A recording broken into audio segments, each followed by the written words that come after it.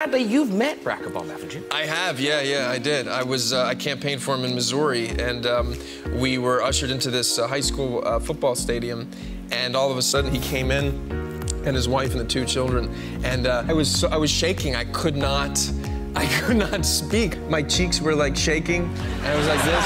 Yeah, we were smiling so much, and I could not. Nothing could come out. And then he just came in. We were all taking photographs, and the only thing I could do was hit them both a little bit too hard in the back. And I literally said, "Let's get her done, guys." We've got a picture. There it is. Let's get her done. Yeah. It looks like you're on a camping holiday.